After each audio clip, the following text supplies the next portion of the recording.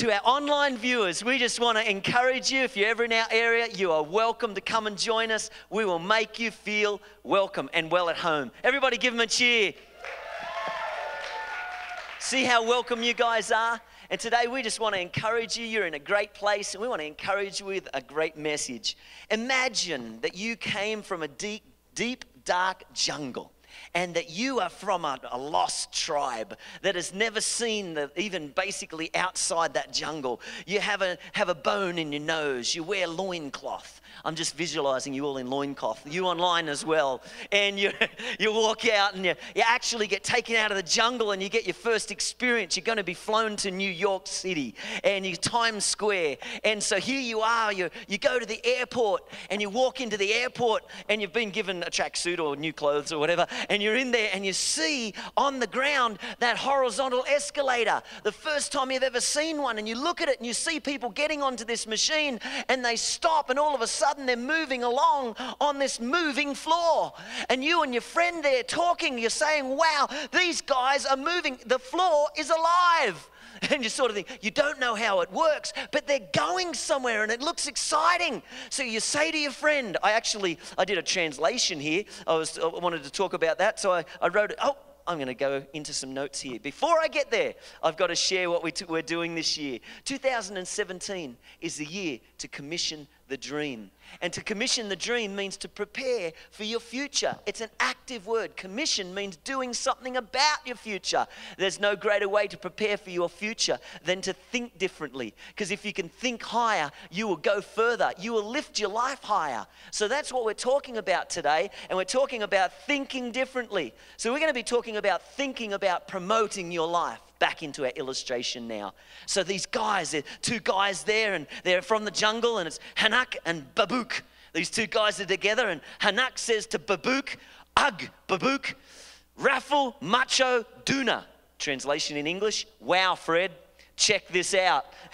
And Babouk says to Hanak, Brr, Hanak, Tinny, Bank, Hopscotch, which means, cool, Cyril. Want to get on that? And so here he is. Cyril's not a great name. He didn't have a lot of friends anyway. But here he was. He saw the thing, and the thing's moving. All these people going somewhere, and they're excited, and they are trusting because people aren't getting hurt. They're moving forward. So they get on it for themselves, and they're excited. They're, whoa, this is crazy. The floor's alive. We're going somewhere. Do you know God is just like an escalator? He wants to escalate your life. He wants to take you somewhere. Isn't it amazing? So give him a cheer. It's a good thing. I've been to the airport, and sometimes you see these escalators and they're not moving. You walk up to them and you get close, and all of a sudden the lights come on and they start speaking to you, and the floor starts moving. It's like, wow, and then you get on and then it speeds up. And then when you get off, if no one else is on it, it stops again. And so this is like God. He's waiting for us to take a step. He's taking for us to move forward so that he can escalate us and promote us and take us somewhere in life. But if we just stand there and watch everybody else get on, they'll be taken somewhere and we'll just watch them enjoy the ride. And see, God wants each one of us to have a better life. Things to start happening in our lives that we're excited about. Anybody excited about life? Anybody excited about living? We only get to live once on this planet. The Bible says it's given once for us to die. We only get to have one life. Why not stretch it to the full? Why not experience the most we can ever experience while we're on this planet alive? And so we've got to understand that there's more for each one of us. So we've got to prepare for promotion. Prepare to get on that ride of a lifetime. And God's the one that gives the propulsion. He's the one that gives the power. And so I want to encourage you that you don't have to do it alone. All you do is take the step and start moving. And the exciting thing is when you see these escalators moving, you can get on that thing and you can run. And you can race your friend. He's racing on the floor and you're killing it. You're accelerating ahead. And we're not about beating others, but we are about having a better life on this planet. So Psalm chapter 75 verse 6 and 7 says, for promotion and power come from nowhere on earth, but only from God. And this is talking about true promotion. You know, Peter, he was out fishing. He was still catching fish before he met Jesus. But when Jesus got on his boat that one day, Jesus finished talking and he said, hey, Peter, I want to teach you a lesson. Cast your net out here. He put his net out and his boat almost sank with fish. I want you to understand that you can do great things without God. but then when he gets on your boat, he will blow your mind. So let me encourage you with that. We must step into the escalator. And we're going to talk a little bit about preparing for promotion today. So how do we prepare for promotion? There's a word called stewardship, to be a steward. And I want to talk a little bit about that first. A steward is a person who is employed or put to work or trained to manage another person's property, especially a large house or a massive estate. You study the word estate and it simply means a realm of resources. And so God has an infinite realm of resources for every human on the planet to start to manage and maintain and steward. So what are these resources? Let's have a look what we can steward. You can steward money. You can steward relationships. That's marriage, children, family, everyone in your oikos or your society. You can start to have relationships with them. You can start to work with gifts and talents on your own life, your thoughts, your emotions, your mindsets. These are all commodities that we can start to steward. Your time management is huge. We don't have a lot of time on this planet. Maybe 120 or 130 years compared to eternity. That's just a blink of an eye. And so we have time to manage and steward. It is something that we work with. Our health, our bodies, healing, and our lives to live long and prosper. How does he do that? And so we got to understand that there's good things for every one of us, but it comes through stewardship, through managing the resources that God has given us. That is what we do to step onto that thing. So I want to talk briefly about what does this stewardship do. It looks like effort. Yes, someone say effort. Effort. Organization, preparation, work, training, diligence, energy, management, motivation, perspective, perseverance, character, purpose. These are all things we do. That's us lifting our little foot and putting it on the escalator.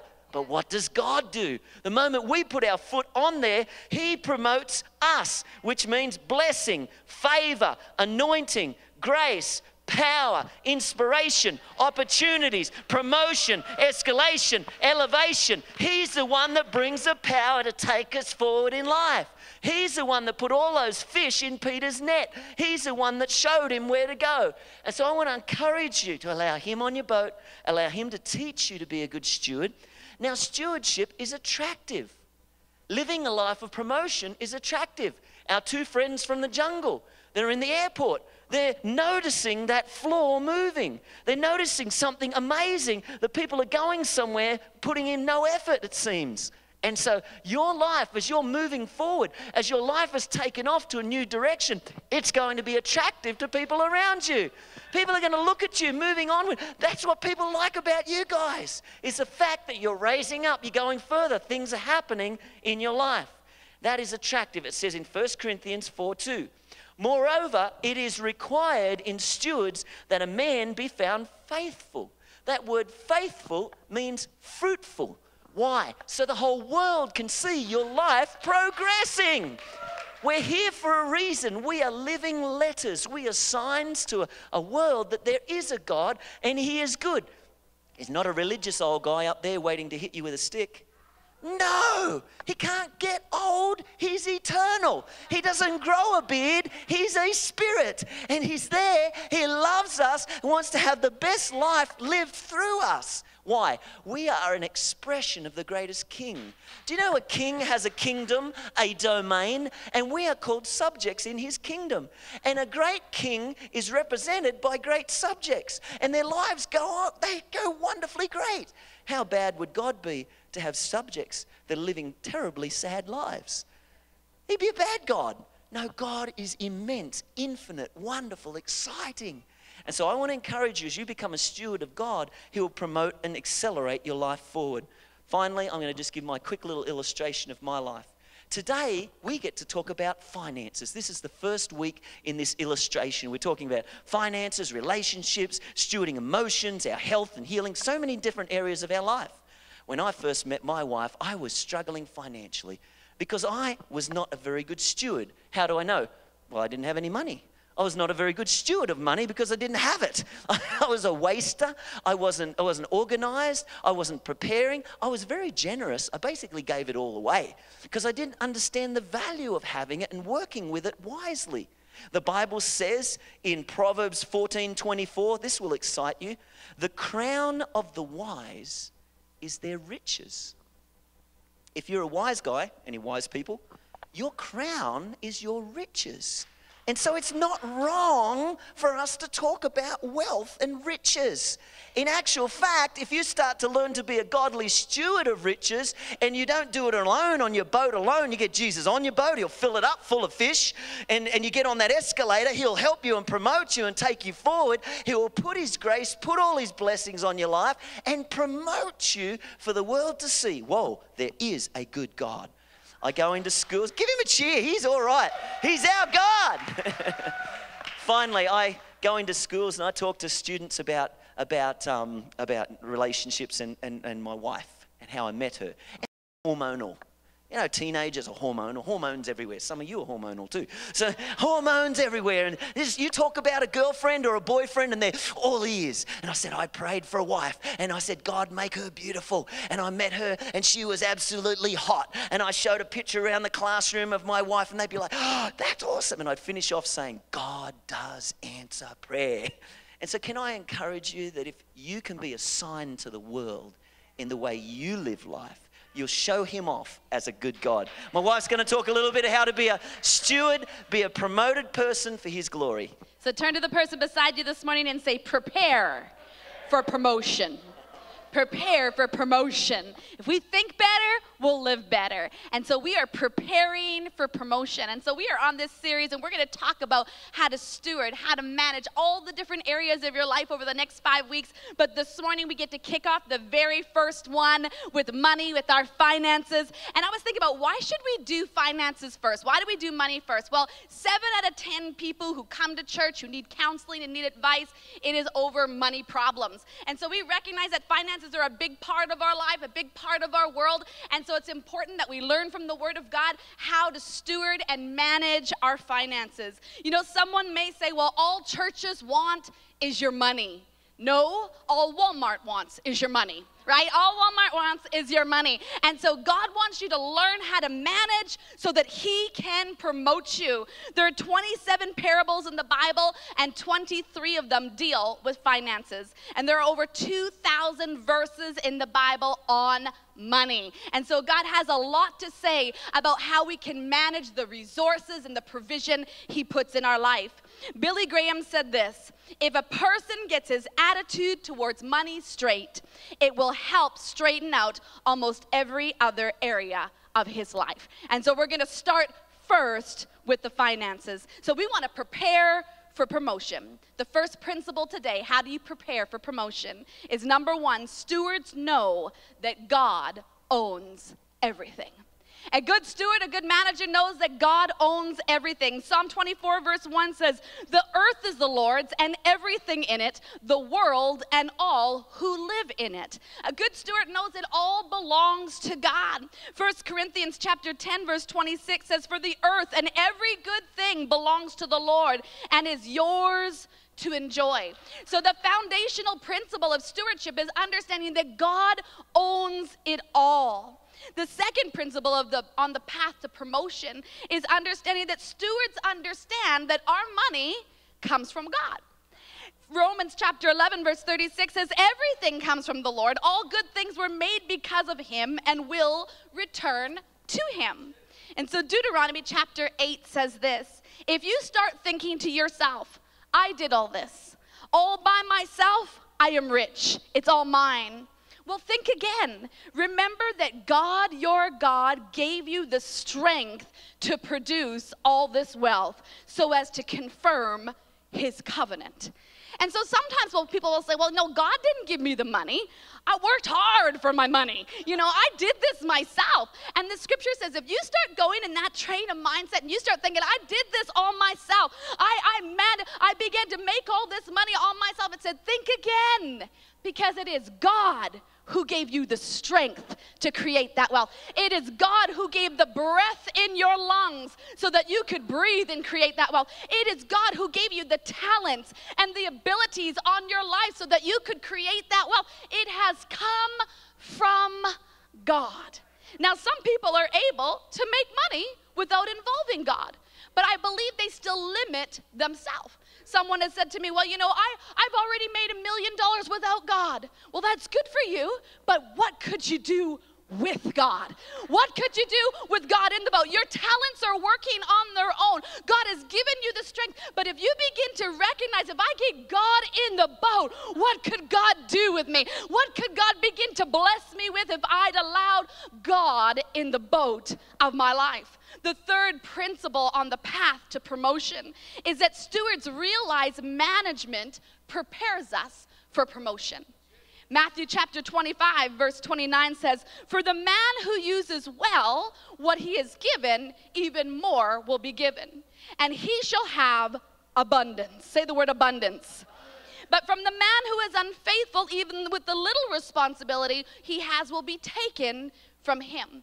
And so we have to understand that a steward understands that management prepares you for promotion.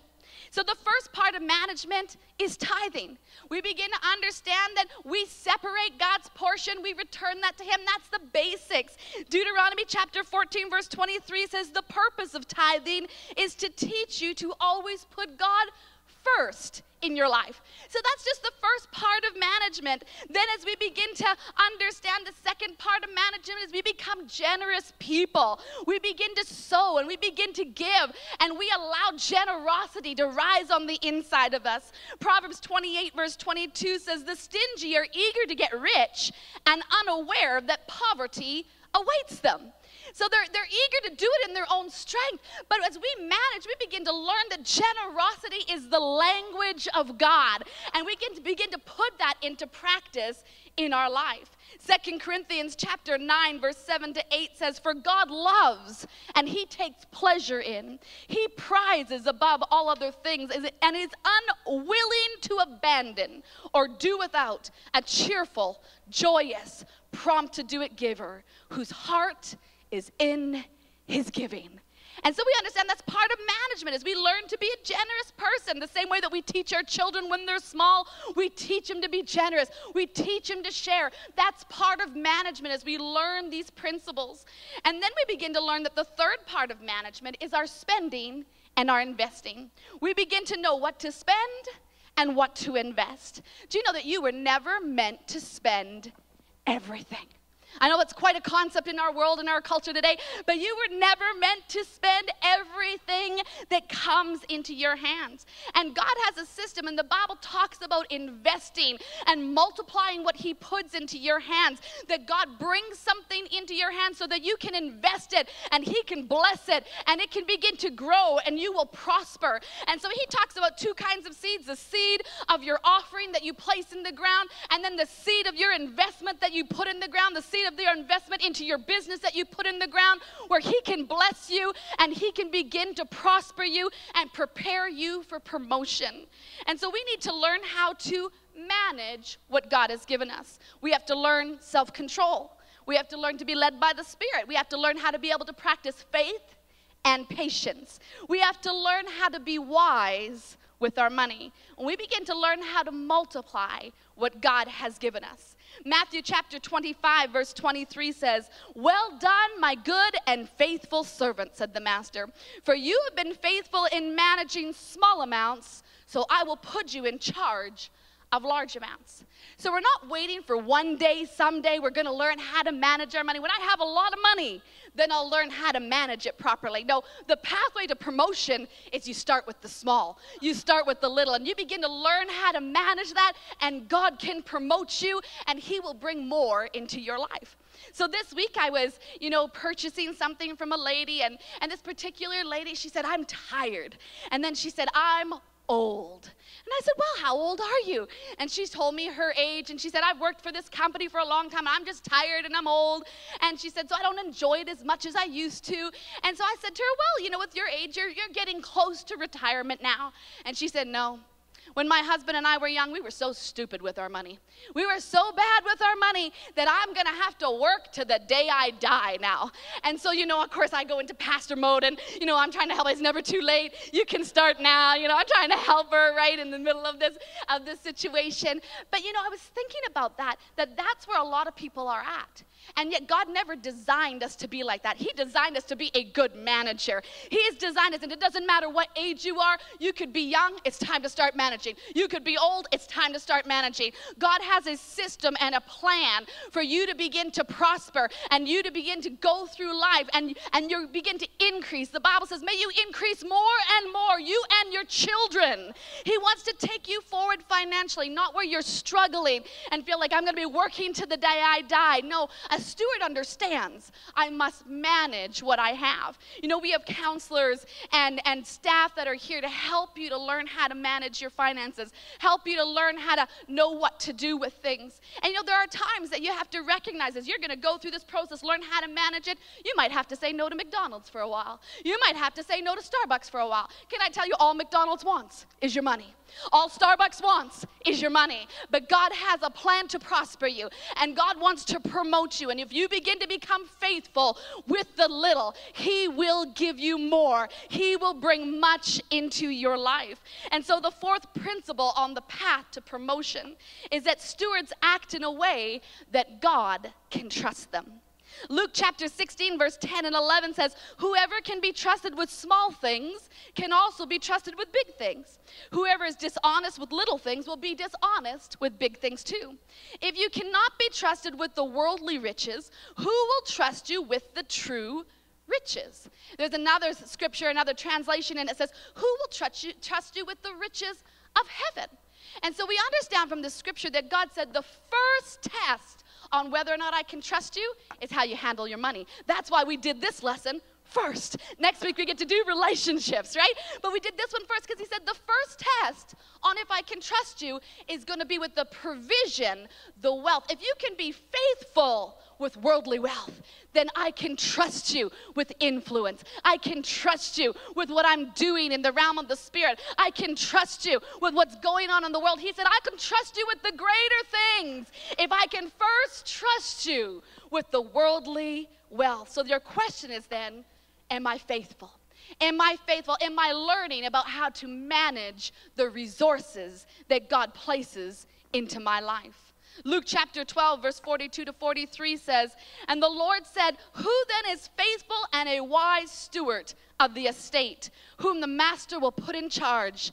Blessed, happy, prosperous, and to be admired is that servant whom the master finds doing it when he arrives. It says that steward who is wise and who is faithful, it says that he is blessed, he is happy, he is prosperous, and he is to be admired. How many think that is the pathway to promotion?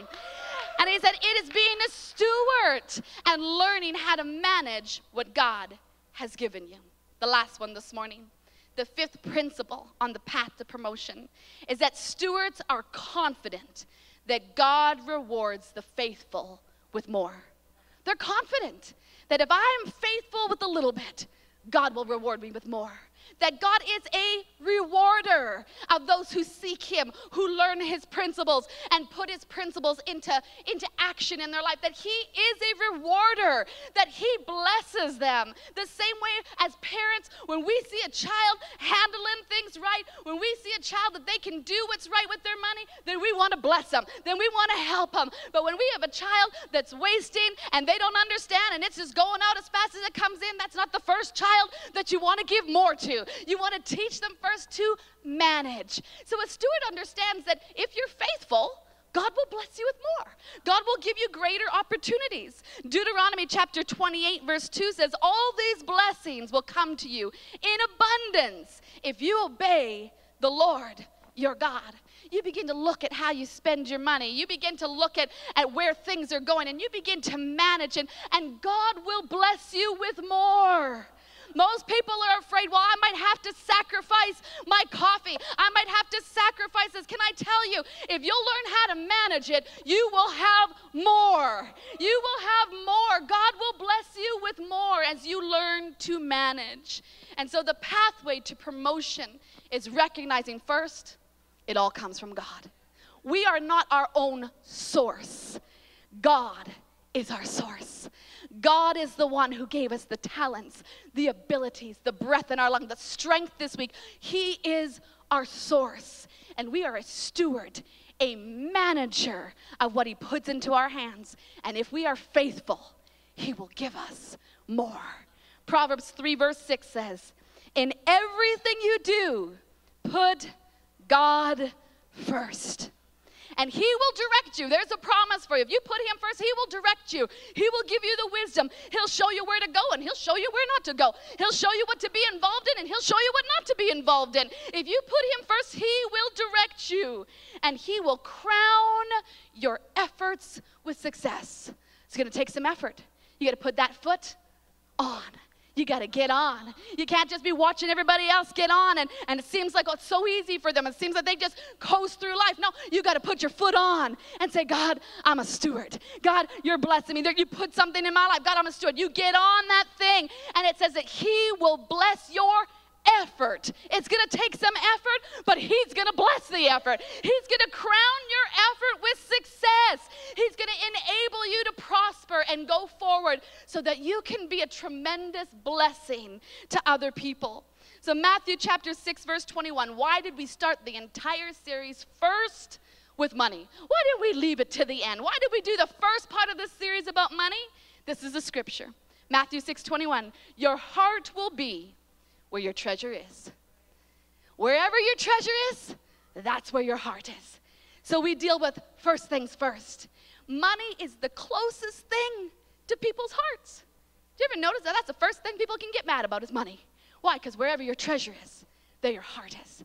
So if you can deal with that, if you can learn how to manage and steward the resources that God places into your hands, then dealing with your time and your relationships and your physical health and all the other areas that God gives you to steward, it's easy when you deal with the first things first. Your heart will always follow where your treasure is. So we learn to put God first in this area of our life. I want you to bow your heads and close your eyes today. We're going to pray. As you're watching with us online today, we're glad that you are here to hear this message about putting God first, about how God wants to bring more into your life, that he has you on the path to promotion. We want to encourage you to make sure you're part of the entire series, that you go through every single one over and over so that God can promote your life. But we're going to pray in just a moment here, and as we pray as a community of faith, we want to agree for you. We want to pray for you as well. And so we encourage you that when we pray out loud, you pray out loud. You join us today. And so this morning, with every head bowed and every eye closed, I want to ask, if you're in a position that you need to put God first, maybe you're in a position today that you need to acknowledge, God, you are the source in my life. That breath in my lungs when I woke up this morning, God, it was from you. You made me. You created me. You are the source in my life. Or maybe you're in a place today where you say, well, I acknowledge that, but, you know, I just have a hard time involving God in my life. Can I tell you, life is better with Jesus. Life is better with Jesus in the boat. You know, God is not a taker. God is a giver. He wants to come in and he wants to help you get on the path to promotion. God wants to bless his kids. And so today I encourage you to choose to make God the leader, the true Lord of your life, where you say, you lead, I follow. It doesn't mean I'm perfect, doesn't mean every area of my life becomes perfect tomorrow because I prayed a prayer. No, but it means I made a decision that I've said, God, I want you to lead and I want to follow.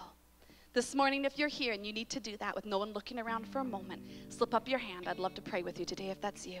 Thank you, thank you, thank you, fantastic, thank you, thank you. You place your hands down, thank you. Anyone else that you need to do that today, thank you, fantastic, thank you. Anybody else, you can place your hands down. Anybody else that you need to make that decision today? Thank you. Awesome. You know, I think it's awesome because the Bible says that when we make that decision, there is a party going on in heaven. This morning in our first service, someone said to me, you got a lot of bling on today. And I said, yep, there's a lot of bling in heaven. We're going to need sunglasses in heaven. I mean, the party that's going on in heaven, this is a minor amount of bling compared to heaven. But the Bible says there's a party going on in heaven when you make that decision that you say, God, you lead, I follow. Jesus, I need you in the boat with me. I'm tired of rowing by myself. I need you, Jesus, in the boat with me. That there is a party going on in heaven rejoicing because of the decision you make. And so today I want to encourage every person in this room, those who are watching online, I encourage you to pray this prayer out loud with us, with those who've lifted their hand today to make that decision. Let's agree together today and pray this prayer out loud and say, Jesus, thank you that you died on the cross for me. Today I receive what you did for me. And I choose this day. Jesus, I need you in my boat. I need you as the leader in my life. I need your wisdom. I need your direction. And I thank you that today everything from my past has been washed away by your blood. Today is a brand new start. And I thank you. It's a good new start. Because you are the leader in this new start. And I thank you for it. In Jesus' name. Amen.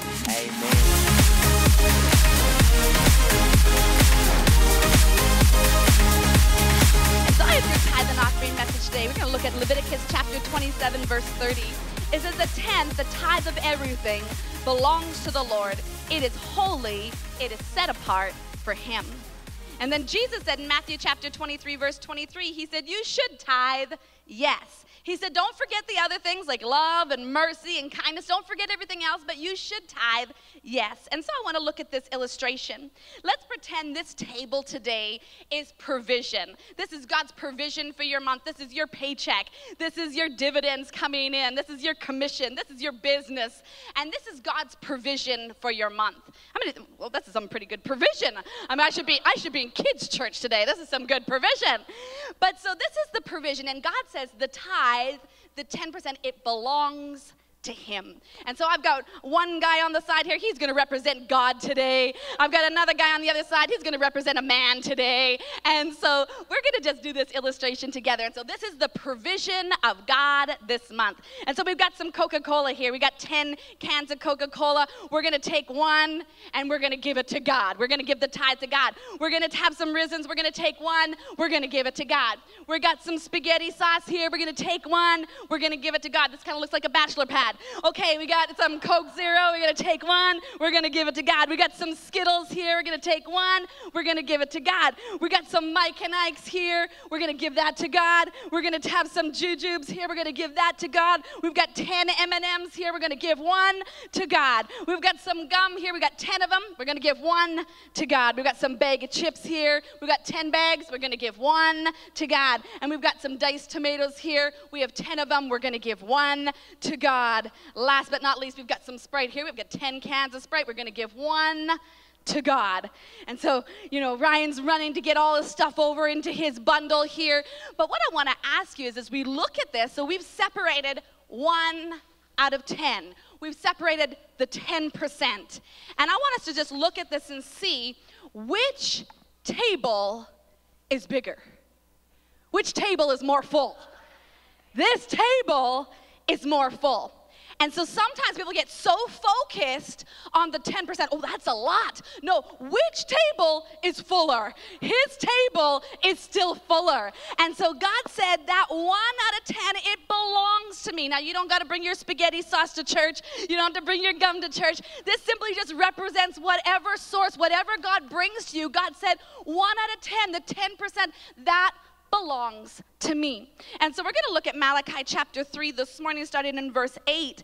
It says, will a man rob God? Yet you are robbing me. But you say, in what way have we robbed you? In tithes and offerings you have withheld. Verse 10, bring all the tithes, the 10th, into the storehouse. I like how it says all the tithes. It's not kind of picking and choosing, well, I'm going to tithe on the tomatoes, but The gummy bears, I mean, those are kind of my favorite. You know, I want to keep all of that. No, bring all the tithes into the storehouse. The 10th of everything. The 10th of everything that comes into your hands. God said, you bring that, and that is mine, that belongs to me. So before you go to the movies and you're stuffing your little Mike and Ike's in your purse because you don't want to pay the overpriced prices, you know, no, you got to give God 10. You got to give God 10%. And so it's on all the tithes. Everything that comes into your life, it's your birthday money, you find money on the ground, all the tithes, you give God the 10th. It says, bring it in the storehouse so there may be food in my house, and test me now in this. The only place in the Bible that you are allowed to test God. Test me now in this, says the Lord of hosts, if I will not open for you the windows of heaven and pour out for you so great a blessing. So great a blessing. Now, I know that some of you are mature believers. You say, you know, I've already been here, done that. I do this. This is part of my life. I learned this in Basic Christianity 101. Well, then that's good. I encourage you, don't just stay there. Then you begin to, it says tithes and offerings. You begin to get it, and you begin to give your offerings, and you begin to give over and above. But for those of you who are new believers, and you're the baby Christians, and you're just starting on the journey, then you just begin to first start to separate what is already God's. You take that 1 out of 10. You take that 10% of everything that comes into your hands, and God says he will open the windows of heaven for you. He will open it up for you. Now, I don't know about you, but for me, I don't want a closed heaven over me. I like the open heaven. And I learned this principle at 18 years old. It was actually my husband who taught me this principle. We were checking each other out, and he said, I wouldn't marry a girl who doesn't tithe. And I didn't even know what a tithe was, and I had to learn, okay, what does it mean to tithe? But you know, what a great principle, and how God has blessed our life under the open heaven. So I encourage you today to return the tithe. If that's you're used to that, then you begin to stretch yourself, begin to learn about giving above the tithe and sowing your seed so that God can multiply you. But start at the beginning. If you've never started before, you start by honoring God with the tithe. It is his, and we return it to him. And so this morning, I want to pray for you. If you've been a tither for a long time, or you're just starting to tithe now, I want to pray for you for the open heavens over your life. We want to declare that over your life, over your finances, over your business, over your income, oh God. So I encourage you to place your hand on your envelope, and if your preferred method of giving is debit or credit, you can do so at the back of the auditorium. If you're giving with us online, we're going to pray for you today as well. And so I encourage you to place your hand on your envelope, and let's agree with the word of God. Father, first of all, we thank you for provision in our life. God, you are our source, and we are so thankful that you have such an incredible provision on our life. God, we are the thankful people. When we get our paycheck, when we get our dividends, when our business income comes in, God, we are always the child that says thank you. We are always the one that says thank you, God, for provision in my life. And so, God, today we return the tithe, that 10% that already belongs to you, oh God. We return it with faith today, oh God, standing on your word that you said bring all the tithes, the 10th into the storehouse, and that you would open the windows of heaven. And so, God, over the tithers of this church, we declare the windows of heaven are open, oh God. Father, we declare favor on them this week. God, we declare that you will work on their behalf this week. Whatever they touch, God, will prosper because of the open heavens. And we thank you for it today. In Jesus' name, amen. God bless you. You should give today.